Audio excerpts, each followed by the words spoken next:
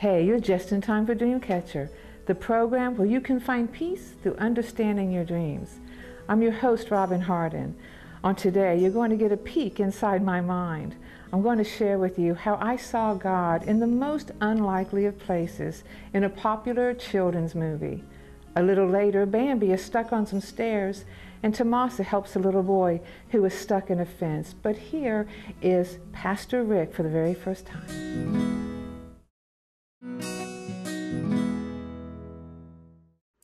Hi, Miss Robin. It's Destiny. I'm here with Pastor Rick and some of his family, his daughter, beautiful daughters right there. Say hi.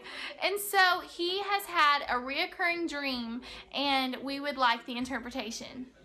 Here's Pastor Rick. Hi, Robin.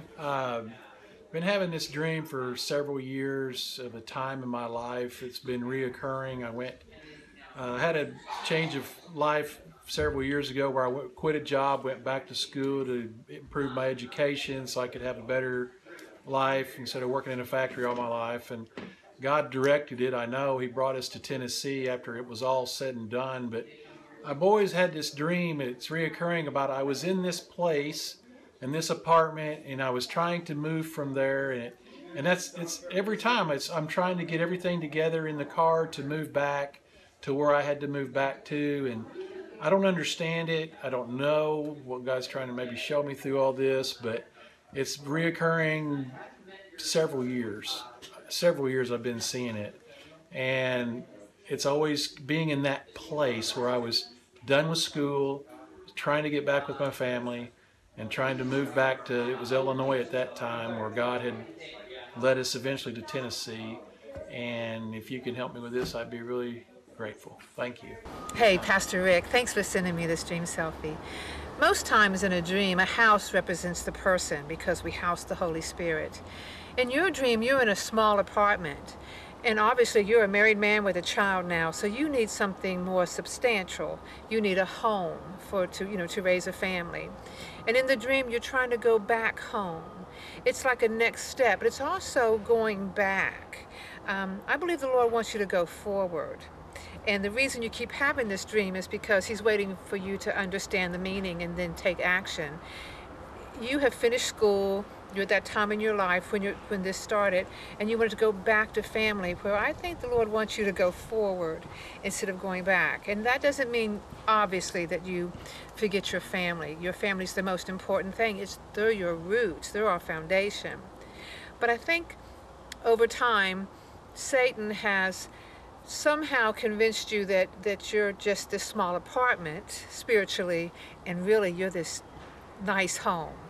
And I think the Lord is waiting on you to see you like He sees you, and that while you don't want to leave the family ever, you take those foundations and you go forward. I believe the Lord has something for you. He's trying to move you. In the dream, He's trying to move you, but something is holding you back. And I believe that it's probably the lies of the enemy, of Satan, telling you that you're small, that you need to stay in this little apartment. But God has something much bigger for you, and He wants you to step out, and of course take your family with you. But I think if you pray and you ask the Lord, what is it? Maybe there's something that He's asked you to do, and you haven't done it for whatever reason. Maybe you've forgotten, it's been so long ago. But as we know, God does everything in order, and it's like connect the dots. If you go from 1 to 3, your picture doesn't come out right. And I believe that there's something that you haven't done yet that the Lord's asked you to do. And because this is reoccurring for some time ago, there's a possibility you've forgotten, but there's a step somewhere along the line that God wants you to do. And like I said, it may just be seeing yourself like He sees you. I have a feeling you're not dreaming big enough, because God has big plans for you. Thanks for sharing this, Pastor.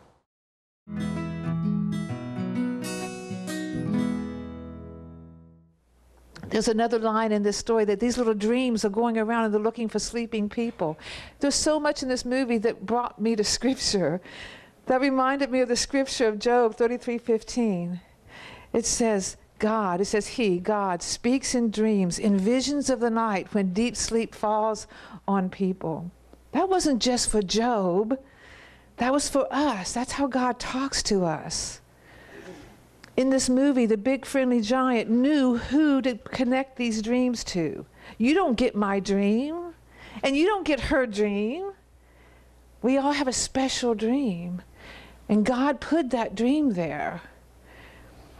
In Genesis 37, remember Joseph had a dream about his brothers bowing to him? God knew he needed that dream, because one day he was going to be sold as a slave and be in a pit. Now we hear these stories and they kind of go over our heads. Imagine your family kidnapping you and hiding you somewhere, maybe in a storage unit or something, until someone comes along and buys you. This is what happened to this young man, a young man. God knew he was going to have a dream to look forward to, that one day he was going to be raised.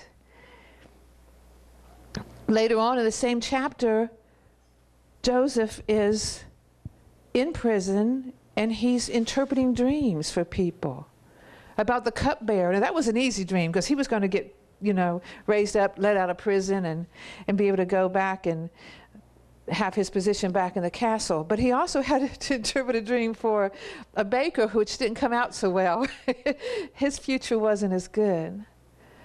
But because he knew what the future was, he had a chance that he could have repented. He could have whatever. He had a chance to make things right, because he knew in 3 days his head was going to be cut off and he was going to be impaled on a pole. God knows what dreams we need, and they're not always those sweet, pleasant ones that make us feel good. Sometimes it's to instruct us or to warn us of something. God is talking to you in dreams. My guest today, Bambi, is my sister, and she has a dream she's going to share.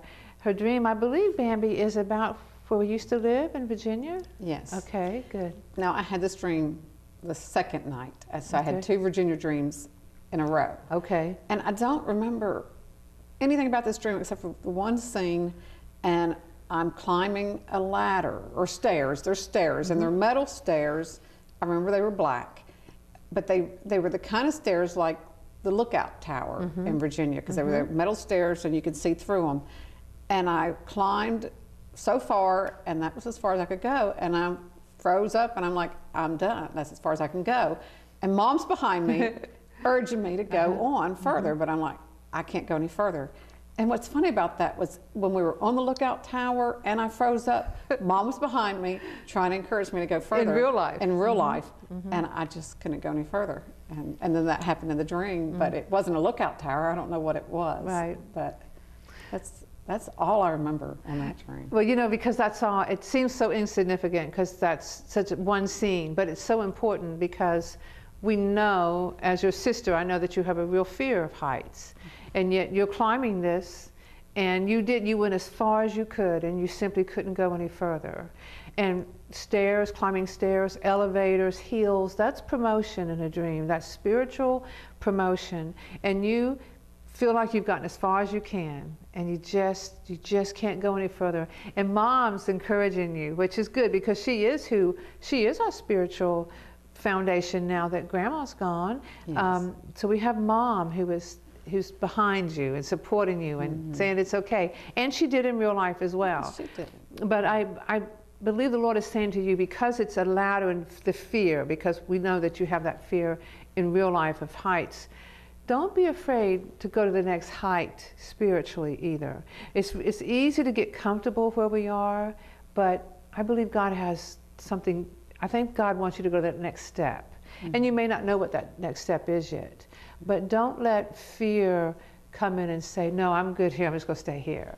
And so, ask the Lord, He'll show you. Ask Him to search and show you what might be holding you back to that next level. It's funny that we're talking about that in ministries, because the 2 ministries that I know that I'm called to are prayer and praise and worship. Right. And I do the prayer through Moms in Prayer. And praise and worship, I actually lead praise and worship with Moms in Prayer, but that's at best once a year. Right. I've been taking the piano lessons this time for a little over 2 years, about 2.5 years probably. And I've taken many vocal lessons in the past, but they're actually working with my vocals too now.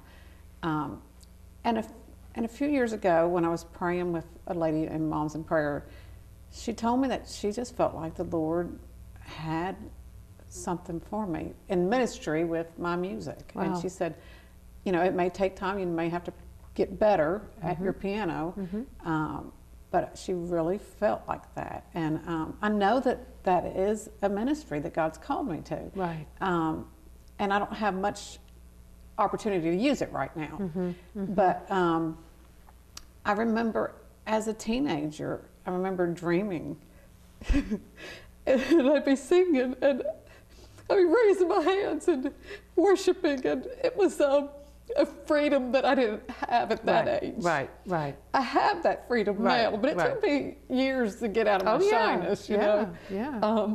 So it's just interesting where God's going to take me. You know, you got to get the technical part ready. You know, you do. He wants excellence. You know, he does.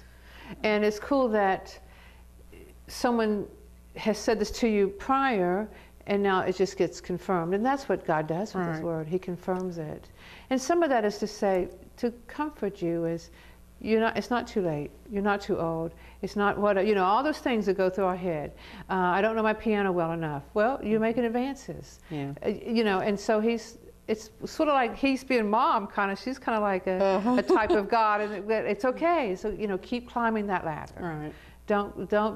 Don't just decide, okay, this is far enough. Don't be afraid to take that next step. And I think about Moses. How old was he? 40 when he? Yeah, he was 40 years in the wilderness before he stepped out. Yeah, I mean, he was older before he was actually used in his ministry, you know. Yes. So age is not necessarily. Means nothing to God. Look at Sarah and Abraham. Yeah. And even when you're not even looking at the biblical figures or spiritual, Kentucky Fried Chicken, when he's 60 or something, when he was older, when he was quite a bit older when he started that. So, yeah, it's just a number to God. He don't care. Yeah. So, I guess. Good. Oh, and I wanted to say, since I cry all the time, I remember I had a youth pastor and he called me Jeremiah, the weeping prophet.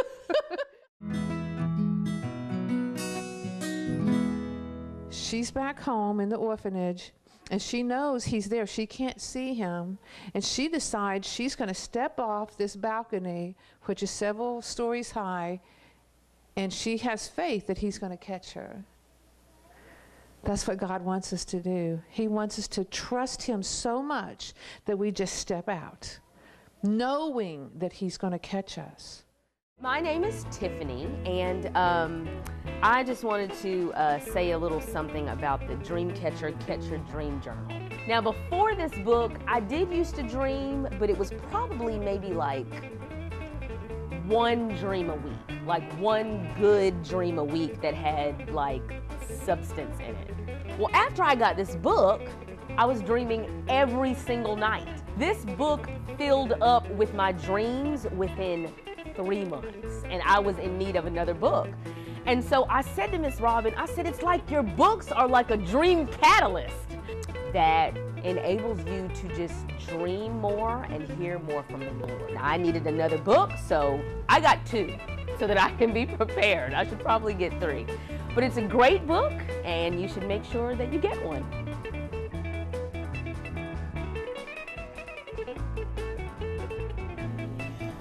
I'm here with my guest, Tomasa.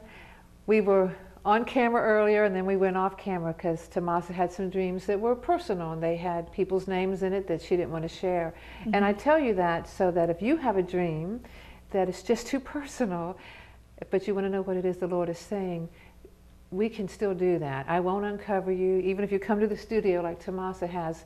Anything that's too personal, we don't want to uncover people. Right. We want to bless people, and we want people to know that the Lord is speaking to them. So I think she's got a couple now that we're back to ones we can share. Yes. So the first one was me and 3 of my friends in a car.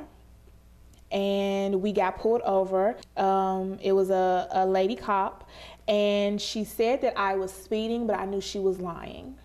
So I explained to her that she was lying, and I went on to tell her that another cop had just lied on me last week about something. And I went on to tell her that there was a serious problem with the police force. and this is what I'm telling her. I then somehow ended up in this cop's house with her family. Everybody else was in the car. I was explaining to the police officer that pulled me over that this injustice has to stop. She then said that she would not write me a ticket, and we left. The scene changed to us being in college, and I attended in real life a historically black college. Okay. So in the dream, it didn't look like my historically black college, but it had the setting of a historically black college. And what I mean by that is the band was like going through the middle of the campus, and it was just like live and loud. There was a lot of stuff happening, like it would be when I went to go visit other colleges. There was just a lot going on campus all the time. Right.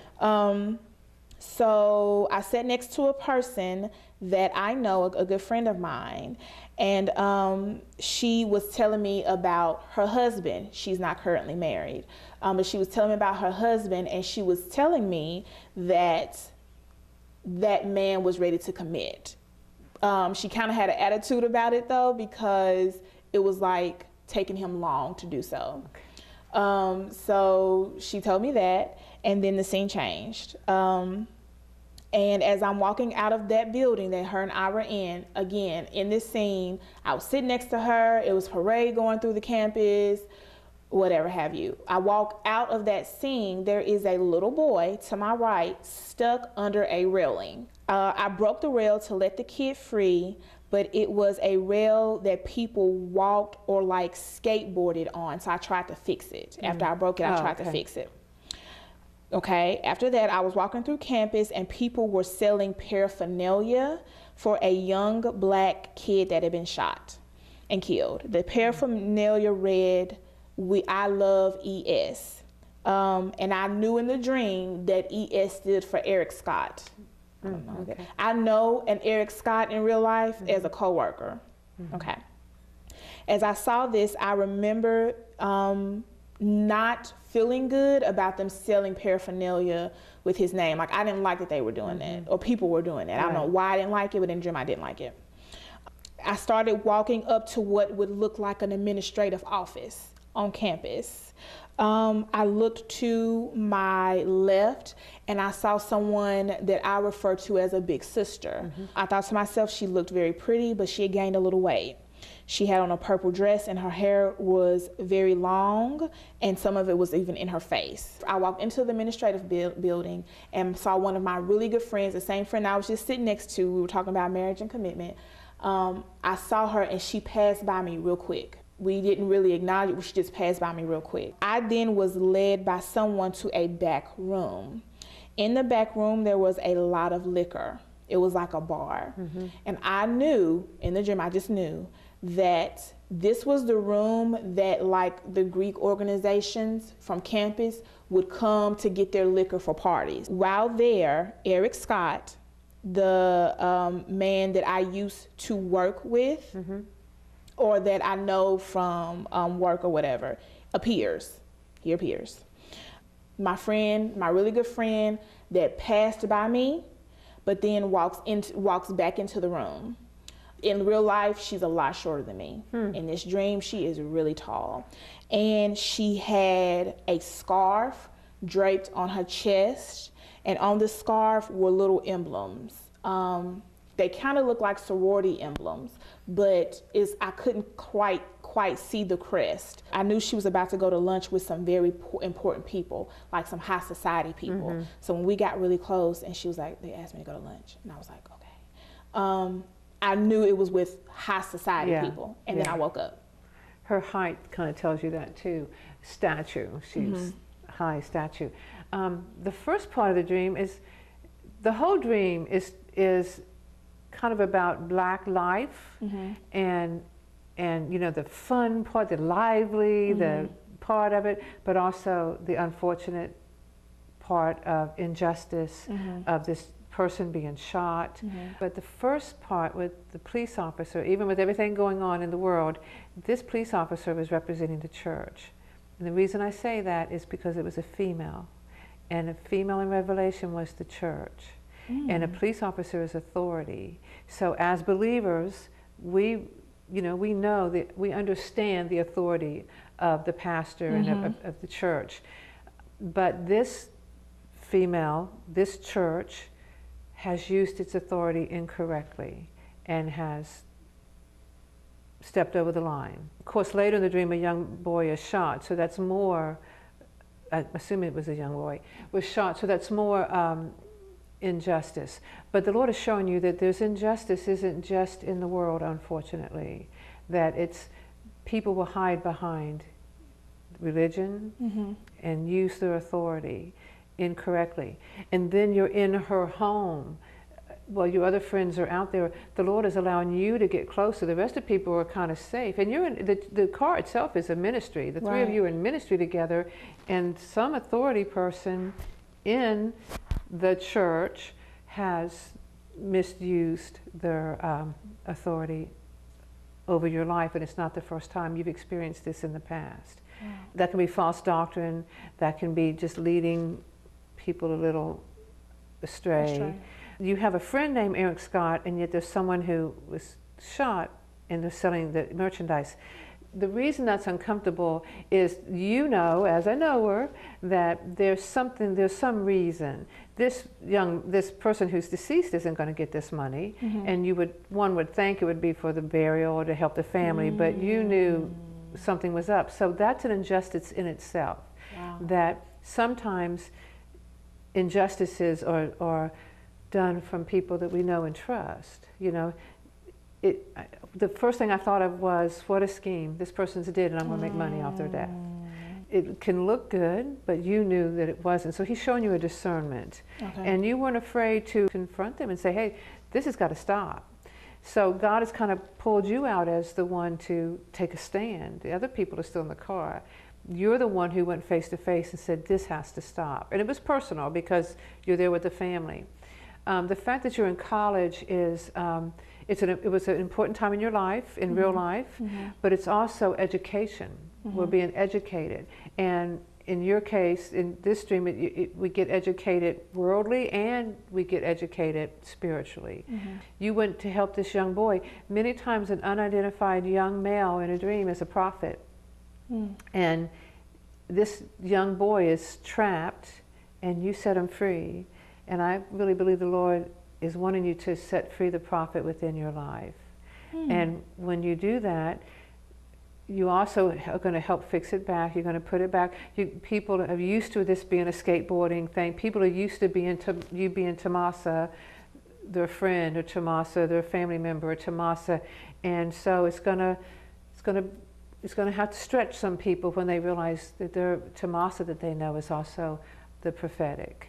And that you're going to free the prophetic gift in you. And you're going to have to, it's going to take some rebuilding for some people, but that's okay. You did the right thing. If this was a real child, you wouldn't have left that child in there. You would have freed him. And so you did the right thing, and then you helped fix it back. The girl that kind of had an attitude because she was a little bit impatient. She's glad that this guy finally's come around, but she's a little impatient. But God is showing you her height, in its statue. She's promoted, and even though she, her attitude has not always been what it maybe should have been, you all have remained friends. You were very close. It also shows that you weren't jealous of her height. You weren't jealous of her lunch with these very important people. You weren't jealous that so-and-so finally got around to asking her to marry. Things that would be desirable in your own life, you were happy for her. You weren't jealous of that, which is noble, because it's very easy to get envy, especially when someone else has experienced something that you've been wanting or praying for. So it's kind of your community and your life. And there is good with bad, but you didn't let it affect you. You confronted the injustice. You understood there was something off with this selling of merchandise. You're not going to compromise. You didn't compromise and buy paraphernalia because it was wrong. You didn't compromise with the police officer. You said this has got to stop. And yet at the same time, you were gentle and compassionate with your friend. And that is interesting you said that about the little boy and the prophet, because I do feel like I'm reaching a point now where it can't be contained, where you just got to let them free. I feel like it's about to burst. If I'm in a setting and somebody is saying something and the Holy Spirit shows me something, I try to like say, well, just, you know, why don't you tell them? You show them. But it gets to a point where it's just like, I have to. I feel like it's going to burst, not in a bad way. I just feel like it's going to burst out of my chest if I don't. Yes, yes.